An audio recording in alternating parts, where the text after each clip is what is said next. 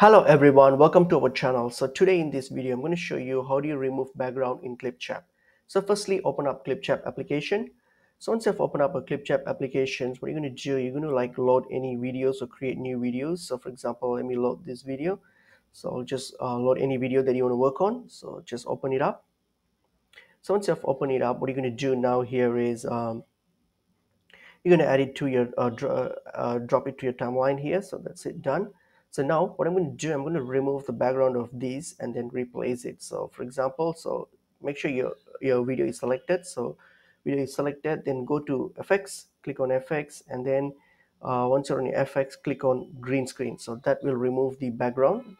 The green screen background will be removed. So now what you can do, you can add any images, replace it. For example, like stock image, you can just choose any stock image here. So for example, uh, probably this yep, so probably something like this. All right, that's fine. So I'll just add that white.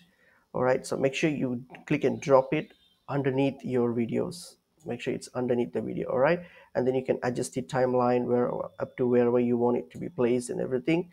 So once that's done, so if you try play it now, so you can see that the background is now replaced with a white image. You can replace it with any other images of your choice as well. So that's pretty much it is. Hope this video is helpful to you all. I'll see you all in another video. Thank you.